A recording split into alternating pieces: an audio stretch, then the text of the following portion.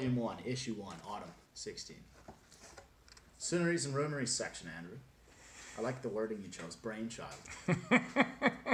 Tell my mother that. Robert has secured the lease to the former B Bell Bakery, just down the road from the newly opened Situation Brewing. Newly opened Situation Brewing. Isn't that funny? I had the wording in there. With 12,000 square feet, your first mistake, it's 14,002. To fill, we cannot wait to see how they transform the space. Spring 2017.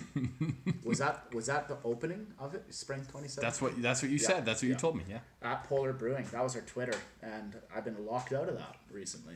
It's fine. You don't need I got Polar Park Brew now. Yeah. So next issue. Next issue, we got Volume 1, Issue 2. This is Winter 2016. Let's jump right to it. Bushido Brewing, Edmonton. Who are they?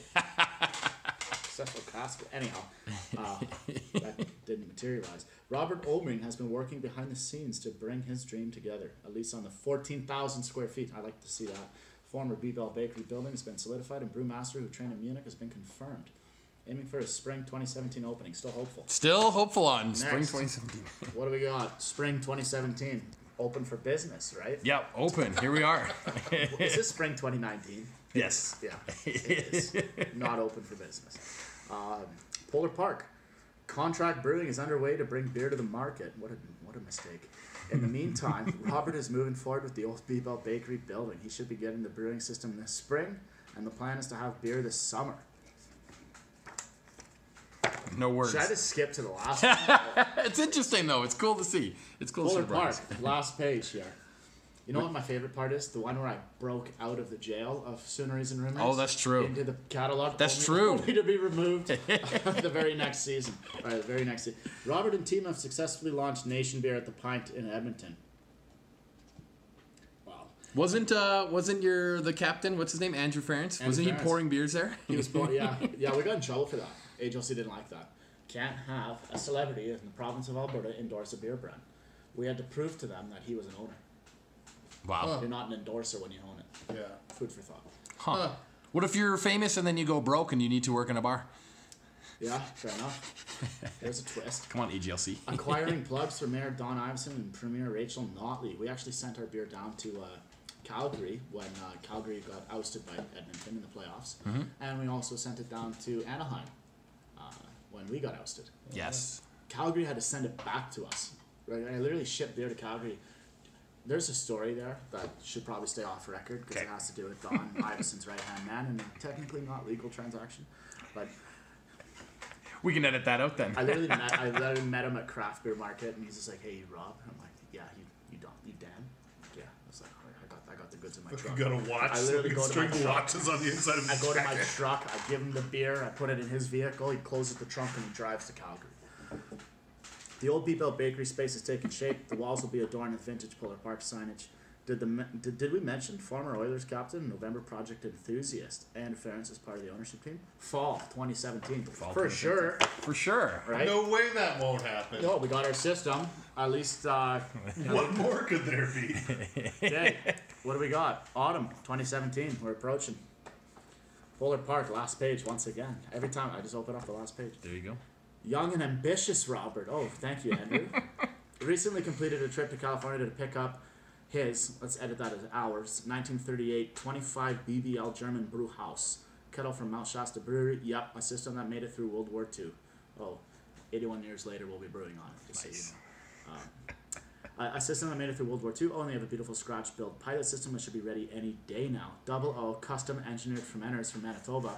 Watch the podcast if you want to hear about those custom engineered. The acquisitions. Here's a good friend, colleague. Yeah. There's Taylor. Now at Sea Change and not Yellowhead. Now at Sea Change, soon to be the cover of 2 craft beer guidebooks. This is what I've heard.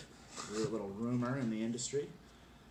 This is what, Dan's winter? Brewing. Where did I heard they had their equipment and then their equipment was to show up and then they refused delivery of it. Really? From a person who's going to be their brewer and then obviously wasn't.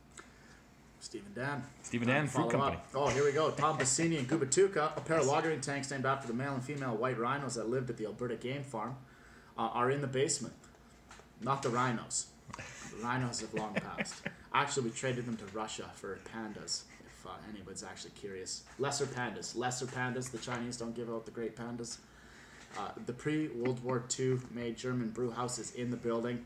The concrete is being poured. The former Bebel Bakery is a hive of activity. I love the pun. Nice. Which issue is this? This is issue 1 of volume 3. This is spring 2018. I remember. Spring 2018, a year ago. A year ago. Seed Change is not open yet. Nope. Albeck Brews. Analog's not open yet. Where is Polar Park? Right there. Robert continues to overcome hurdles and delays on the massive brewery build. All equipment's in the building. The brewery concrete is finally up to code and set. The main and second floors are undergoing renovation as you read this. Tie over your anticipated thirst by quaffing an Oilers Nation brew. Yeah, you guys sold a bunch of that, didn't you? So much that Molson didn't like it. You know what they didn't like? I'll tell you what they didn't like. They didn't like when I took a Nation Beer label into the arena and rebranded a Molson can and posted to only have Oilers Nation repost it to like 60,000 of their followers. Yes. You know what their cans look like now. I got the call. You know that's you, right? Yeah. Like their cans have Oilers on it now. Yeah. I got the call from the head counsel at the Edmonton Oilers, and she sweated me for 2 weeks before telling me, oh, that was handed up to our parent company. And then I got the paperwork from the NHL. Her name was Gia Wang, Jiawang out of New York, head counsel, NHL. Wow. I remember that post because my first thought was like, oh, you're gonna get sued. Yeah. Like that's not gonna go well. Hey, you're legally allowed to take a label and do what you want. But I didn't realize that it wasn't your canned product. You know, I didn't realize you just put the label on. It was this, yeah. Nice. If you look at the photo, you can see the black rim of the label underneath because Molson has like 1/16 larger fucking labels. That also solves the mystery of how the fuck you got it in there in the first I place. smuggled it in up somewhere. Yeah, the end is, can you imagine? The end is near. What issue is this? This is summer 2018. Summer 2018. The end is near, or perhaps the beginning. Robert says this will be our last Soonery. Quote me on that. What issue is this? This is issue autumn 2018 of the Alberta Craft Beer Guidebook. And wow. Almond Brewing opened up. Odd Company will probably open up. The Monolith, for fuck's sakes, will probably open up with beers before we do. Not actually. SYC, the Growlerly. Interesting. Robert and team continue to build out the finish, the gargantuan yet impressive former B-Bell. All equipment's placed, boilers commissioned, white oak flooring is in, according to AB Beer Guide's intel. The end of construction's in sight, October 2018. What issue's that? This is the issue we made a full page. There you go. You see it. You see it here first. Volume 3, issue 4, winter 2018. Because you're like, yeah, Christmas. We'll be open in December. Which is fine. And then January. I think we gave you the page because you're like, you'll be open in January. After incorporating 1,206 days have passed until receiving their occupancy and what the journey it was. Former B-Bell building has had a hole cut in the main floor, a reinforced second floor, completely redone concrete basement. The German brew house predates World War II and was driven to Edmonton from California. The brewery is themed on the history of the Alberta game farm. That was the family business for 3 generations. Very cool. So no Sooneries in that issue. No Sooneries in this issue. Back to the Sooneries early. But then we kicked you back in the Sooneries. I like watching the price of the book increase too. Yeah, right? Maybe when it's a $10 novel, I'll have a page. Please make the next issue $10. Just for you. The last Soonery so far. Spring 2019. 2019. It's current. Water boil happened. That's true. License to follow. We're licensed. Yep. Go visit them this spring. There's nothing wrong with that. Accurate. That's accurate. And So, worst case, summer, but this spring. May 2019. Sweet. That's it. Love it, man. Appreciate it. Thank you. Cheers. And you won't have to put cans in your